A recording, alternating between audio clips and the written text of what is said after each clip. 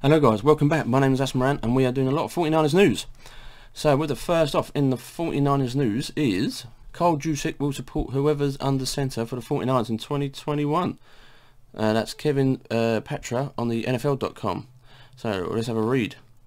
Most of the off-season, the 49ers players spent time defending quarterback Jimmy Garoppolo, saying all the right things about their teammate and his ability to bounce back from another injury-plagued season. When the Niners swung a trade of a number 3 overall pick to draft their quarterback, putting Jimmy G's future even more in peril at the San Francisco than it was 3 weeks ago. Unsurprisingly, the veterans who are supporting Jimmy G, after admittedly had to temper their comments, knowing a highly drafted signal caller is on its way to the Bay. As it stands now, Jimmy is still on the roster, says Carl Juszczyk on the recent episode of the Fantasy Footballers podcast. So I expect that he's most likely going to start off the season for us. Don't know that's necessarily the case or not, but it's kind of what I'm envisioning. Maybe like the Alex Smith to Patrick Mahomes translation. I could see that being feasible, but I don't know. We're just going to have to take it in stride, and I'm going to support whoever's under centre, whether it's Jimmy or a rookie quarterback. I think either way we're going to be successful. Early off that season, Juszczyk said he believed Jimmy G would be the 49ers starting quarterback and spoke growingly about how the veteran doesn't hear the outside noise regarding his future. Jimmy Garoppolo can't help but hear the clatter now. The blockbuster draft seemed to catch veterans like Juszczyk off guard. Well, there you go. I mean, listen, we could see it time in and time out all the time, right? Jimmy's starting. I do not disagree with Jimmy G going. I actually like Jimmy G. I do. I think he's a great bloke. You know, how long's he been with us? 3 years, coming up to the 4th. So, listen, he started off. I mean, imagine that. Let's go back in time. When he first started, reportedly, Kyle Shanahan did not want Jimmy G. He wanted Kirk Cousins, as he always talks about fucking Kirk Cousins. That's all the guy talks about is Kirk Cousins all the time. So that's reportedly, probably is true because he's banging on Kirk Cousins in the past. And even now, through that post-conference, that draft post-conference, yeah, you know, I like Kirk Cousins. Kirk Cousins is what it is. If he was that desperate, he could have had him for a bigger price than Jimmy G, but he didn't. So when Jimmy G started for us, I think it was about 3 or 4 weeks out, because I think reportedly Shanahan wanted him to study the offense and then go with that. And when he started, we actually did well, just not enough. I didn't think to get into the playoffs.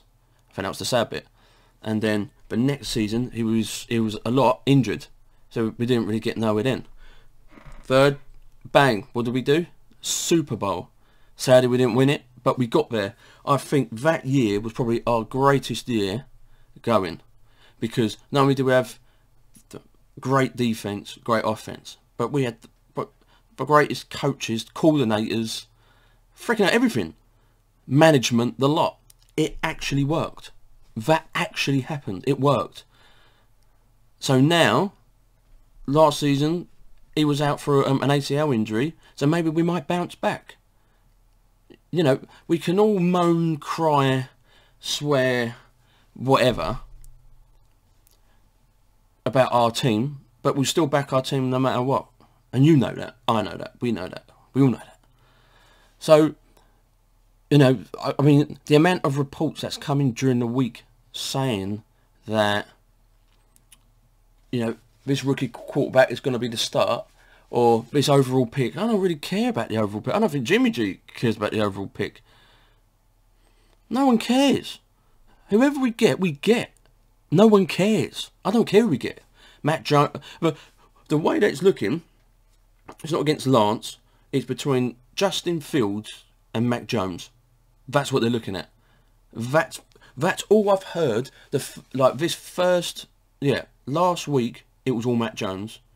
Yes, no, 50% like him, 50% don't like him. This week it's Justin Fields is coming into talks, and now it's like the same thing. Oh, I think they're turning their head to Justin Fields. Who gives a fuck? You don't know. Whoever you get, you get. Who cares? Who cares? As long as you get him. Either way, one of them, they have that. You know, they've got to think very carefully. For that person, that QB1 one day will be our QB1.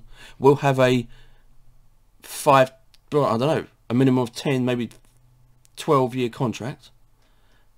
The face of the franchise, the face of the 49ers. That's your guy. And that's what it's got to be. But I always back Jimmy G. Yes, okay.